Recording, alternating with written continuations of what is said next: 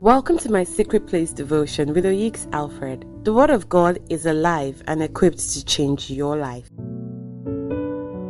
Good morning. The Bible in Psalm 91 verse 11 says that God will give his angels to protect you wherever you go. Let's pray. Thank you so much for the protection of angels. Lord, I ask that you send these angels to surround your people in the name of Jesus, preserving them from any harm. In Jesus' name, amen. You know, Paul was writing a letter to the church in Galatia, and then he put a warning, and that warning is in Galatians chapter 1 verse 8 to 9. He says, "Let God's curse fall on anyone, including us, or even an angel from heaven who preaches a different kind of good news than the one we preach to you.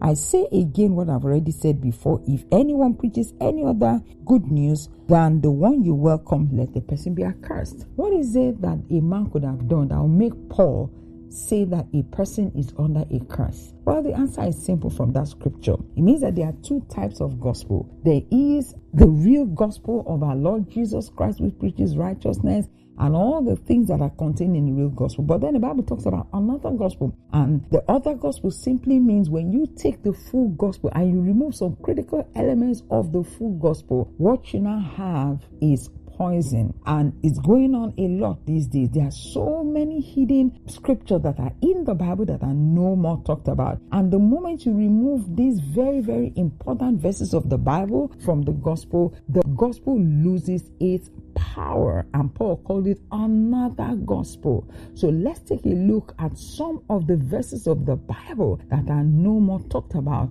and therefore people are being deceived and they are living the kind of life that they want. Matthew 7:13 to 14 is a great place to start. It says, "You can enter God's kingdom only through the narrow gate. The highway to hell is broad and its gate is wide for the many who choose that way. But the gateway to life is very narrow and the road is difficult and only a few ever find it." So from this scripture, it is clear to us that there are two roads. There is the broad path where everybody is on. They live the way they want. They say what they want to say. They go where they want to go. It is a life of compromise. Though they are in church, though they sing in the choir, though they are ushers, though they give so much money in the church, they are still on the broad path because they've not let go of these sins, and they've not let go of the weights and all the different things that they do that hinders God from flowing in their lives. But then the Bible talks about the narrow path. The people that are on the narrow path, the Bible says they are very, very few. It said only a few find it. These are men who are ready to let go and continue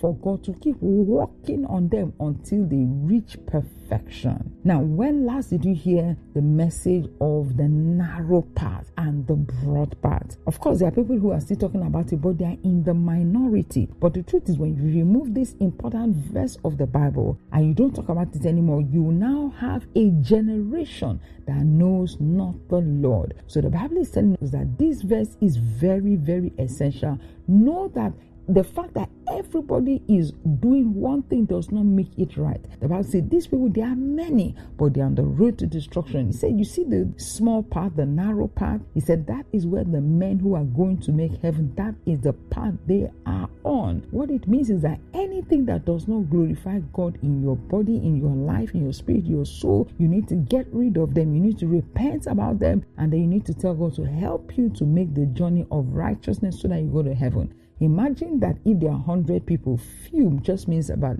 4 or less. That means that the number of people that are going to go to heaven, according to the scripture, is very few, which means you need to walk out your salvation with fear and trembling. That is what Philippians chapter 2 verse 12 says. You can't live anyhow and expect to go to heaven. That's why God has released this grace upon you, so that through the grace of God, you are able to live the life of righteousness and holiness. Thank you so much for listening. God bless you.